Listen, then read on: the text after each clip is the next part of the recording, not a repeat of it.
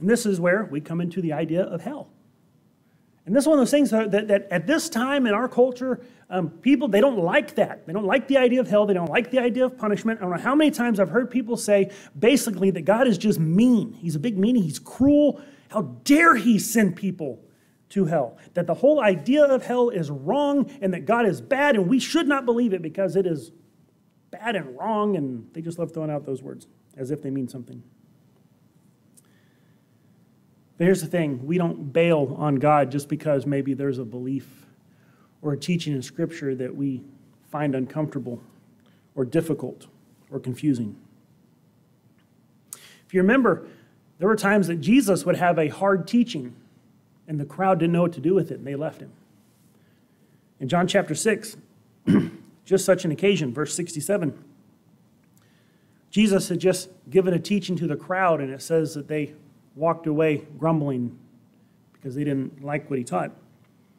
And then Jesus said to the 12, so he turns to his disciples and he says, do you also want to go away? Verse 68, but Simon Peter answered and said, Lord, to whom shall we go? You have the words of eternal life.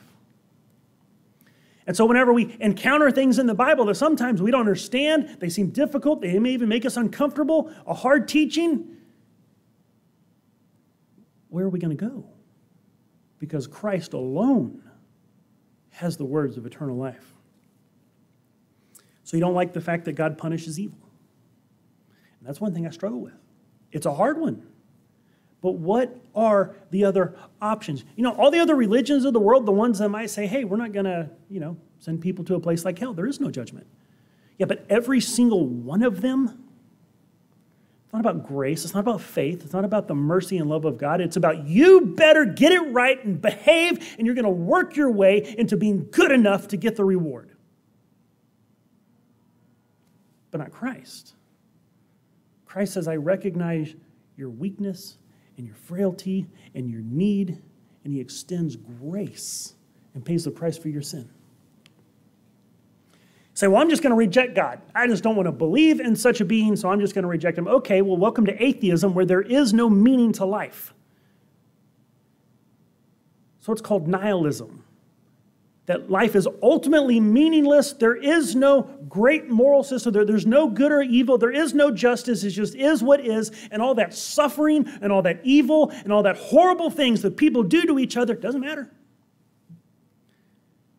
Help someone in need or push them down in the ditch. There is no difference if there is no God. It's all meaningless. Whereas, in fact, what the Scripture teaches is that hell is justice being done. Our rebellion against God earns us punishment and being cast away from him. And really, isn't that what unrepentant sinners want? They don't want to be around God. I mean, that's the whole point. They go, I don't want you, God. I don't want to worship you. I don't want to do things your way. I don't want to follow your rules. I will be the captain of my ship. I will be the master of my life, and I will decide what I will do, and I don't want you involved. And so God says, okay, as you wish. Heard one time, somebody said that there are two kinds of people. There's those people who say to God, your will be done. And there's those people to whom God says, okay, your will be done. Have it your way. Actually, in the book of Romans, chapter 1, we see several instances where this very idea is put forth, where God says, okay, that's how you want it. Have it your way. Romans 1:24 says, God gave them up to uncleanness and the lusts of their hearts to dishonor their bodies among themselves. He said, okay, that's what you want. Go for it. Romans 1:26, for this reason, God gave them up to vile passions. Romans 1:28, and even as they did not like to retain God in their knowledge, they didn't want to think about him. They didn't want to consider him. They didn't want God to have to be a part of their life at all. It says that God gave them over to a debased mind to do those things which are not fitting. Okay. You don't want to do things God's way. You don't want to consider God. You don't want to follow God. You don't want to think about God. Fine. Go do it your way. This is what's referred to by theologians as God's passive wrath. where he's not actively punishing. He's saying, okay, you don't want to live the way I designed the world to go? Fine. Go off, have it your way. And the consequences and the pain and the heartache and the suffering that you endure because of it, that's all yours too. Have at it. And so for those people who reject God, who don't want him, don't want his ways, don't want his rules, don't want his presence, heaven would be hell to them.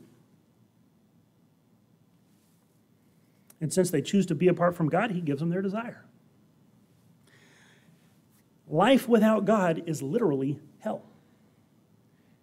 See, we tend to have in our culture this idea of hell as being, we get it from like Dante's Inferno, where there's like demons, torturing people on racks and just flames all over the place. And it's just, no, what I think it is it's life continued on without God.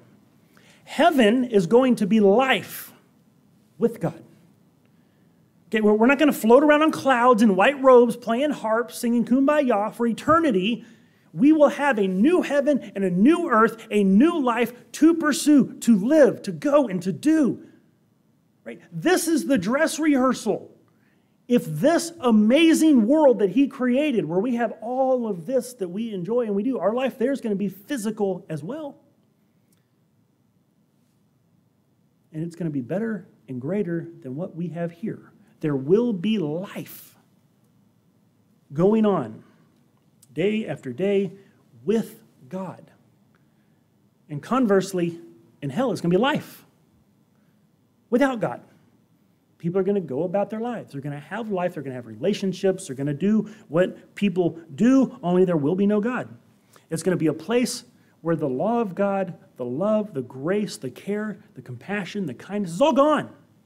And it is the selfishness and pride and desires of mankind that reigns and rules. Think what hell is going to be eternity of what we saw before the days of Noah, where the Bible says that all the thoughts of man were only evil continually. Life without God is what they want, and that's what they're going to get.